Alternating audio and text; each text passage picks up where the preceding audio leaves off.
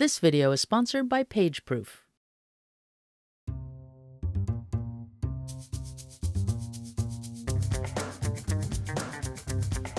All right, now we come to the portion of the program that I call random insanity. So InDesign's crashing, hanging, stalling, glitching, freaking out, causing you to freak out. So let's see what we can do about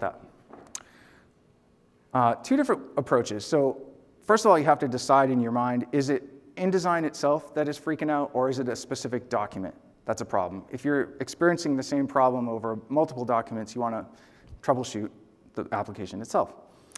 The first, simplest step is to just quit it and restart it. Sometimes there's a hung process, there's something going on in the background that's stalling it and getting stuck. So just quit the application, restart it, and you may see the problem just go away. Kick it up a notch, restart your entire computer.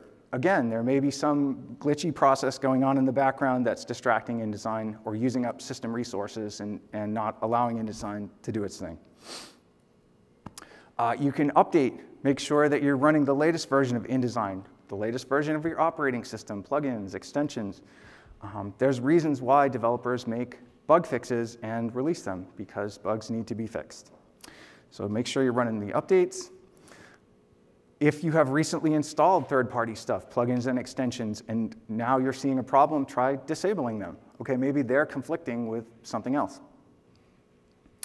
You can also try turning off your network connection. Maybe Dropbox is trying to sync 4,000 files in the background at the same time that InDesign is trying to do something really laborious. So disconnect from the Wi-Fi, disconnect from your network, and see if the problem goes away. If the problem is in your user account, you have some specific font or extension or startup item, that might be causing the problem. You can just open it in a different, fresh account on your computer. Both Mac and Windows allow you to create multiple user accounts. Try using a fresh account and see if the problem still keeps happening there. Then you know the problem's in your user account. Or you can try it on a completely different computer. So if the problem's at the system level and affects all user accounts, you'll know by trying it on a different computer entirely. At this point, now we're talking about removing stuff and reinstalling stuff. So you can rebuild your InDesign preferences. I'm not a huge fan of this. I think it's kind of overhyped as a solution, but it does work in some cases. If you're going to rebuild your preferences, a nifty trick is to save the InDesign defaults file. So there's a little text file in those locations on Mac and Windows, basically in the version folder. Actually, I think I can just show you. Show me, don't tell me, Mike. So inside your user, here's the user, library, preferences, InDesign, here on the Mac. There are these version folders. So this is 2022, this is 2023, and inside that, there's this guy, the InDesign defaults file. So that's what keeps track of all the changes that you make in the preferences dialog box. You press Command or Control K, and you monkey around and do all this stuff. This is what keeps track of that. So you can save a copy of that file out before you trash your preferences.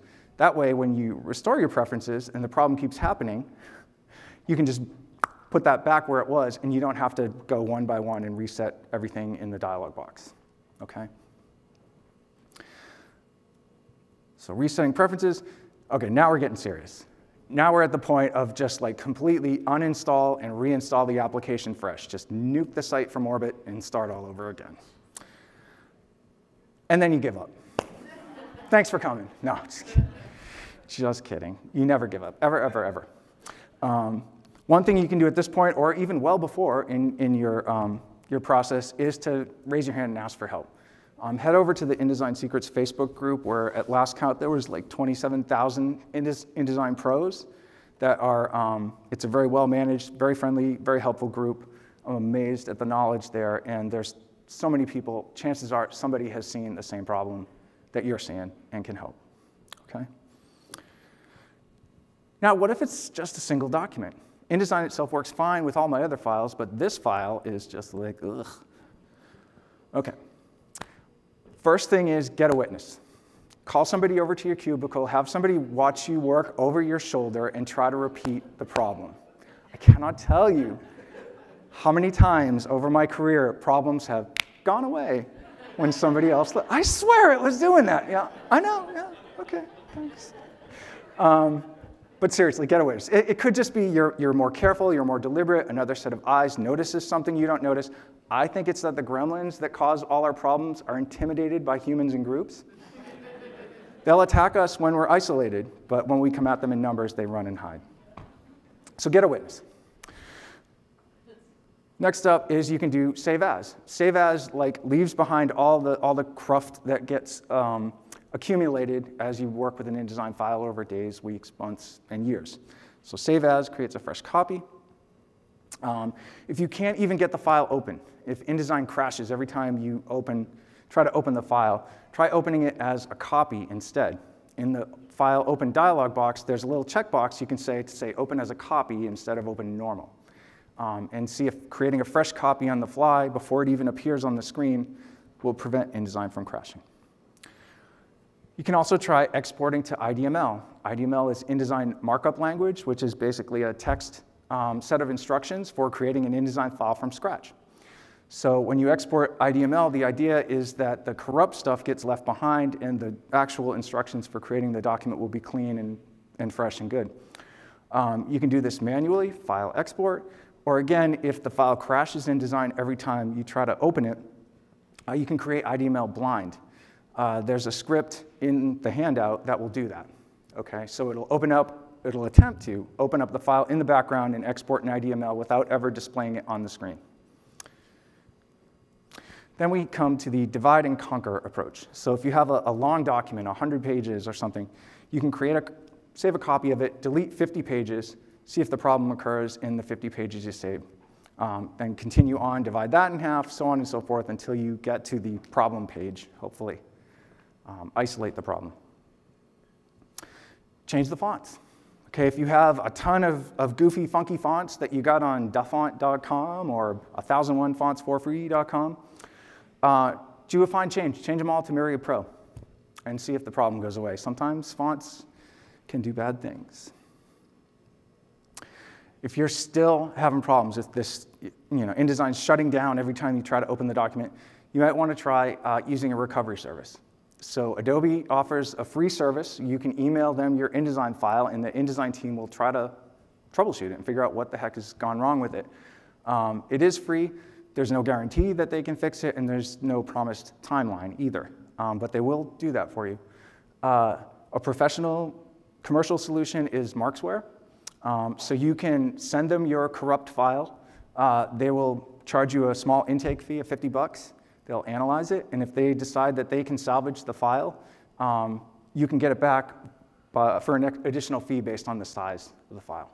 Okay, so it's a couple $100, but if it's like a 100-page InDesign file that's going to take you days or weeks to recreate, it might be worth it.